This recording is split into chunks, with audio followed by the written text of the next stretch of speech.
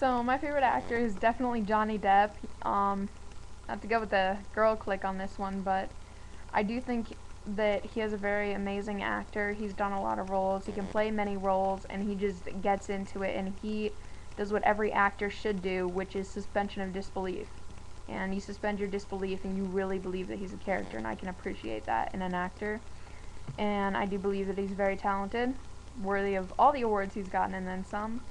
I also think Robin Williams, I mean, none of his roles are exactly profound, but I just think he's a very great actor, very versatile, and his improvisation is freaking hilarious. Can someone say Genie from Aladdin? Because that was amazing.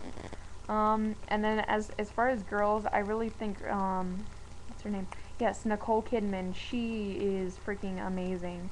She gets into a role, and I don't even think it's as much suspension of disbelief as just that you can see her in that role. She makes it work. She makes it real.